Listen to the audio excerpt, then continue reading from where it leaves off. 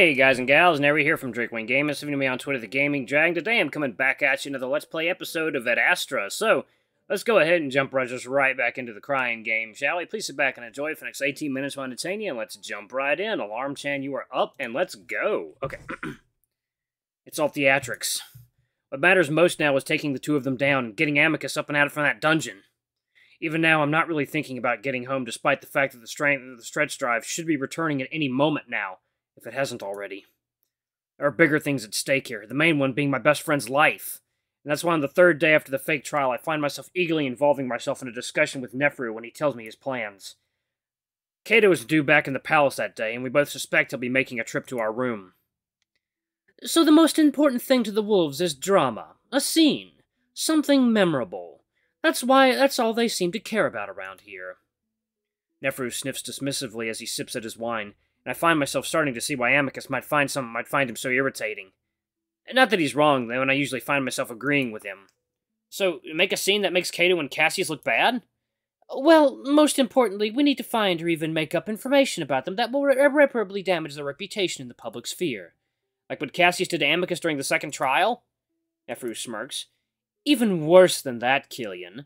Preferably something that shows disloyalty or insults the pride of the wolves in general. That is something they often can't look past. Didn't Amicus having sex with you show disloyalty or hurt their pride? Neferu waves his paw dismissively in the air. No, it's been established amongst the public that he was simply furthering his goal of an alliance with my species, which was completely in line with his character. As for pride, well, he wasn't the one raising his tail. I sigh. So, we need something about Cassius and Cato that's out of their character? Yes, something that shows them to be not who they say they are. The public must distrust them. Neferu strokes his chin. It would be convenient to have all that footage that Virginia was talking about, but considering how secure it might be, that could be impossible. Worth trying to get, though. Yes, I'll have to discuss that further with Virginia. So what should I be doing? Well, it feels good to talk about what can be done to help Amicus. I personally want to do something. Neferu pauses, then smiles at me. Killian, my duty is not to put you in danger. As I've said, I won't have you... Well, I don't care. I need to help. I'll do whatever I have to do. Neferu raises an eyebrow at me. Oh, yes? Even if it might risk your own life? Cato was only barely tolerating the protective line that being a Chemian citizen affords you. I would not push him further. Then I'll do things behind the scenes. I don't care. I just want to do something. Neferu sighs deeply. We'll see. Just keep in mind that the most important thing to Amicus is that you stay alive. That's what you can do that will help him the most. I take that in, still not fully convinced that there's nothing I can do. But I'll certainly let you know if I believe there's a way for you to help. As for me, my status leaves me untouchable, unless Cato wants to risk another war, which I guarantee you he does not. I'd imagine. He has first-hand experience. Indeed. Neferu, Cato wishes to enter your quarters. Oh. I jump, wondering if the walls are thin enough for the old wolf to have heard us. Neferu doesn't seem surprised, though. Ah, as we expected. Come, please tell him to hold for a moment. I'm in the nude. Yes, Neferu. Neferu looks at me. I suppose our mission starts now. I have my own drone recording in the corner there, hopefully to catch the old man saying something incriminating. What I'd like you to do is crouch behind those bushes. Keep hidden and quiet. What? I thought I was supposed to be involved. You will be, but I'd rather not he filter himself because of you. I hesitate for a second, then quickly do as I'm told, even though I do feel bitter at the feeling of being tossed aside once again.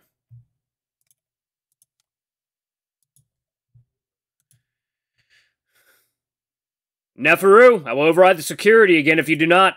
Cato's voice crackles over the speakers, and that's when the jackal opens the door, and for a moment his voice comes from two places at once.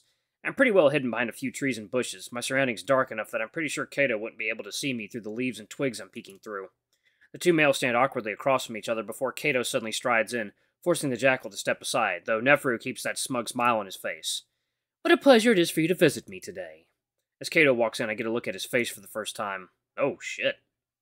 I'd seen that he lacked his visor in the broadcast, but seeing it up close?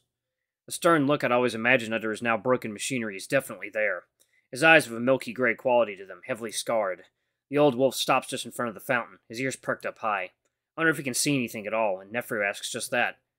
How's your sight, your former highness? I see one of those ears twitch before the wolf slowly turns around. Non-existent, young prince. Oh, please, just call me Nef. Where is the alien? Neferu pauses. Alex, or do you mean... You know damn well who I'm referring to, Jackal.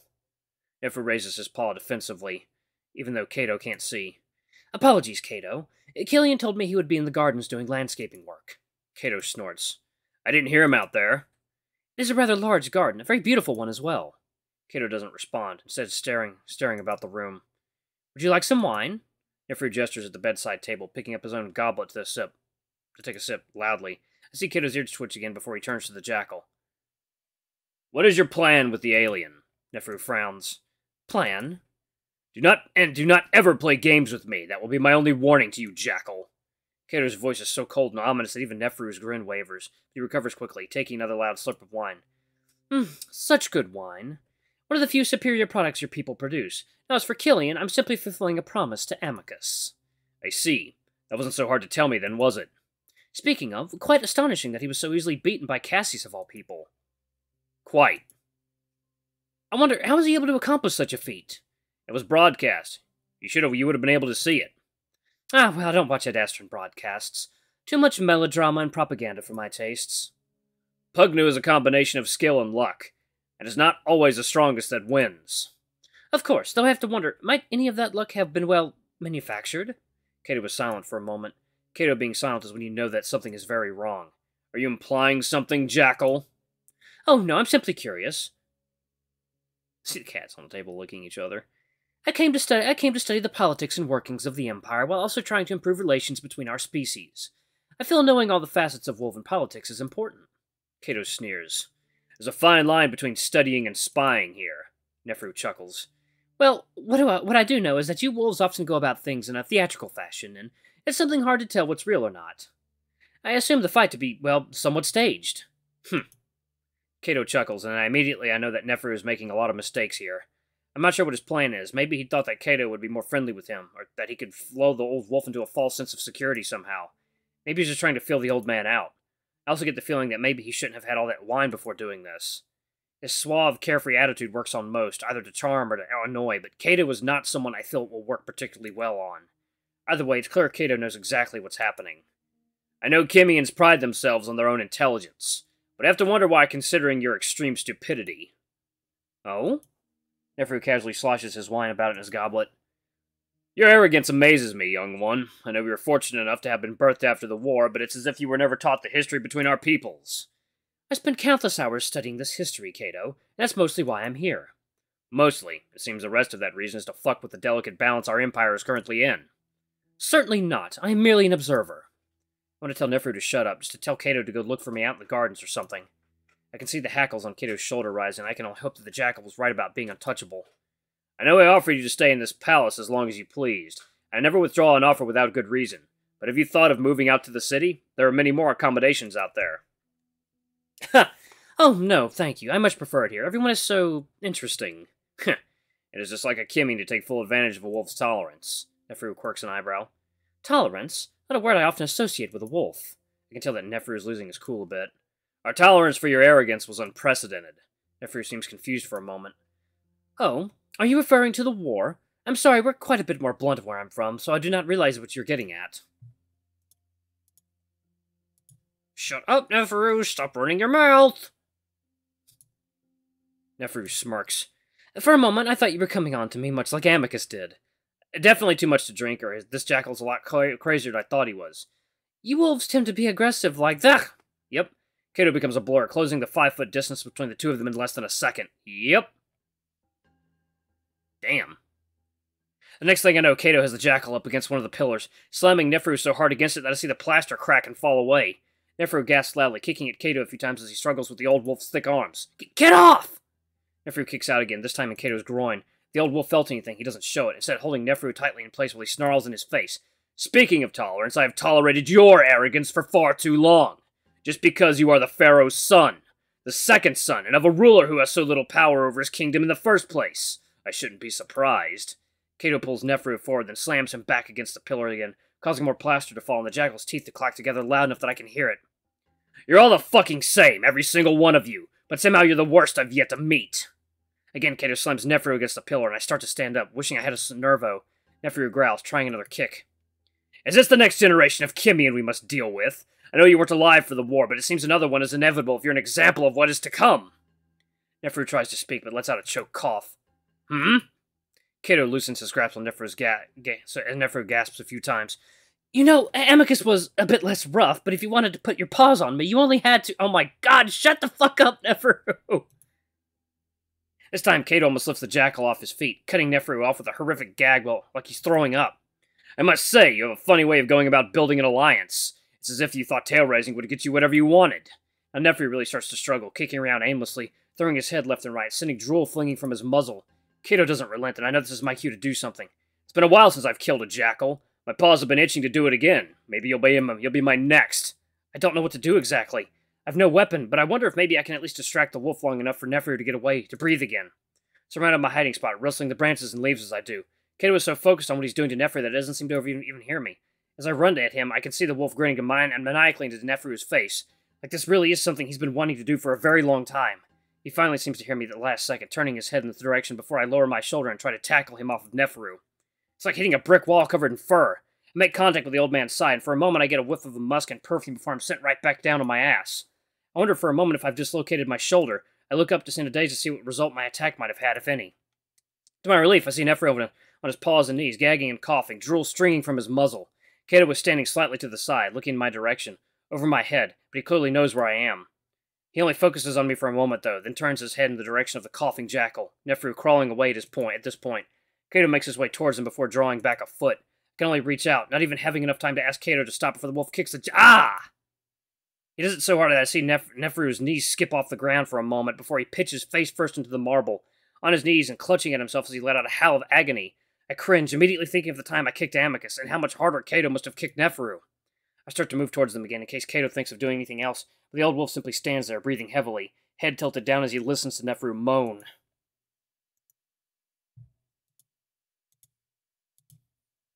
For the kicks you gave me earlier, that should put your whoring out of commission for a few days, no? Neferu was curled up on his knees at this point, paws tucked into himself. It's at this point that I see a gush of red liquid overflow from his muzzle, and for one horrific moment I wonder if somehow Cato had kicked him so hard he'd ruptured his organs or something. But no, it's the wine, and it spills across the marble. Cato wrinkles his nose at the retching sounds before carefully stepping around the jackal. As I said, I won't withdraw my offer for you to stay, but there are many apartments open in the city. Just know that you will not be able to take your new citizen with you. Otherwise, I'd like to try this discussion again in the future, if you're willing to be more cooperative. With that, the old wolf stalks out of the bedroom. At the same time, two white drones float in, hovering over Neferu. One lowers itself to the ground to begin cleaning up the mess, while the other holds out what looks like a couple of capsules on a plate, which it balances on a metal appendage. Neferu, you seem to have vomited. Would you like anti-nausea medication? I stumble over to the jackal to kneel at his side and try to help in any way I can. He simply keeps his eyes screwed shut, holding up a paw before returning it to his sore spot. Awkwardly, I rub at his shoulder, trying to ignore the smell as the drone does its work at cleaning up the puke. A few minutes later, I manage to help the jackal to the bed, his breath ragged the entire way. It's strange seeing him like this. Usually so confident and in control. I never expected anyone to do anything like this to him, but I guess if someone was going to do it, it was Cato. Are you sure you're okay? As for what's probably the third time as I sit next to him, and Neferu manages to smile despite the clear pain he's in. No, but I'll have to go to the physician for sure. All the way in the city since Cato saw fit to imprison the palace doctor. Do you need, like, ice or something? I don't know, he hits you so fucking hard. I'll manage. I just miscalculated. I'll know how to handle him in the future. I frown, not really feeling like that's the case. As I'm trying to help him, though, Calm's voice comes over the intercom again. Virginia requests access to your room, Neferu. Neferu suddenly straightens up, moving his paws from his crotch to his thighs. Granted. She nods at the two of us before wrinkling her nose. Huh, smells like rancid wine in here. Indeed. What did you need, Virginia? To my surprise, Virginia turns to me. Instead of the hostile expression she'd been wearing the last time we'd encountered each other, it's much kinder, much to my relief. Killian, I had a discussion with Cassius about seeing Amicus. He seems accepting of the idea under one condition. There's a pause. What? Well, he wishes to speak with you in private. Private? Neferu immediately speaks up next to me. That is not wise, Killian. We should negotiate with him to allow me to be there. Virginia laughs. You really think Cassius would allow a Kimian in on a private conversation? Virginia pauses, eyeing the jackal, Neferu currently still hunched up despite his attempts to keep straight. What happened to you? Nothing of note. I raise an eyebrow, which Virginia sees. Killian, what happened? Well... I pause, watching as Neferu raises his own eyebrow, but makes no attempt to stop me. Well, Neferu pissed off Cato, and, Cato, hurt him. What? I was attempting to pry information from the old man, but about the staged trial. I was unsuccessful. Why did you even think you could be successful? Cato knows exactly what we're up to, no doubt. This is so unlike you. It jeopardizes everything, Neferu. Virginia seems completely bewildered. Now that I think about it, I have to agree. What was Neferu thinking? But then Virginia narrows her eyes as she sees the jackal grinning, now openly covering his crotch. What? Well, I may not have achieved exactly what I wanted, but I attained something just as valuable. Neferu glances at the corner of the room where his drone is. You recorded it all? Yes, and an attack on the Pharaoh's son will not look very nice on the Kimian news channels, will it? Neferu. A dark tone enters the wolf's voice. That risks war. The jackal rolls his eyes, adjusting himself rather lewdly. I would never actually send it, but Cato does not know that. It's simply convenient blackmail material if things don't go as planned. Virginia squeezes the bridge of her snout, closing her eyes. You don't know Cato very well, do you? And neither do I. Sometimes I believe he wants another war. Did he hit you? Virginia's eyes drift lower. Yes. Anyway, he's no longer the Emperor. It's Cassius I'd use it against. You know Cato is his advisor, but still not the Emperor. I would hope your brother has large enough stones, again the jackal adjusts himself, to do his job and not listen to a warmongering advisor. One would hope. Virginia continues to look unconvinced. I shift around impatiently next to Neferu. So, did he want to see me now? Virginia turns to me, again looking as if she had forgotten that I was there. That seemed to be the case. Neferu sighs loudly. At least try to convince him to allow you to be present, Virginia. I don't want Killian to be left alone with him. There is little to worry about. Cass is not Cato. But I can try. Virginia looks to me. Ready, Killian? I quickly get up, following the wolf to the door. I look back at Neferu, the jackal looking uncharacteristically disheveled as he's still hunched up around his junk. He gives me a meaningful look, probably meant to tell me to be more careful, so I give him a quick nod before following the wolf out the door. We walk in silence, the only sound being the birds and the swishing of our robes as we make our way through the halls. I'm not sure exactly where we're going, but after a while I realize must be to the throne room. I stare at the back of the she-wolf's head, contemplating a few things. Virginia is the person I know the least about in this palace, which probably means she's doing the best job at playing this little game. I want to ask her about a lot of things, but I'm worried about overstepping my boundaries, something that seems rather easy to do with her. Alright, y'all, I'm going to go ahead and pause it right here. Thank you all so much for watching. Don't forget to like, comment, subscribe, ring that notification bell, and say a quick prayer for Neferu's balls. They're going to need it. But anyway, I love you all. I'll see you in the next video. Bye-bye!